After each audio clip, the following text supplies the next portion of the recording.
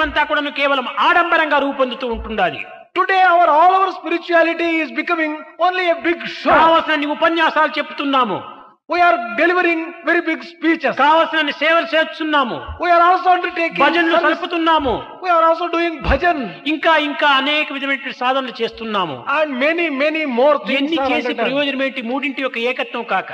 Without bringing about unity between thought, word and deed, what is the use of doing any number of things? ఈ సత్వరజో తమో గుణముల యొక్క ఏకత్వాన్ని మనం అనుభవించాలి.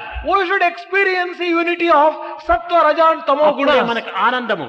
Then only we are full of అప్పుడే ఆత్మ సందర్శనం. Then only we can get the vision of Atma. ఆత్మకు ప్రత్యేకంగా ఒక చోటుకు మనం పోనక్కర్లేదు. Atma cannot be found in a different place. ఈ ఆత్మ ఒక చోటు నుండి ఒక చోటుకు కదిలేటువంటిది కాదు. Atma is not one which moves from one place to another place. దైవం ఎక్కడి నుంచినో ఎక్కడికో వచ్చి దర్శనమిస్తాడని భావించరాదు. We should not consider God comes from one place to another place. సర్వత్రా ఉన్నటువంటి వాడికి ప్రయాణం చేయవలసిన అవసరం ఏముంటుండాలి? When God is all pervasive, where is the need for him to travel from one place? పోగలు లేనటువంటి యొక్క శక్తి దైవత్వం. Divine power is one which does not have comings and goings. కనుకనే మనం ఆచరించినప్పుడు ఈ ఆనందానికి మనం అర్హులమవుతాం. When we practice things properly, we become entitled for experience.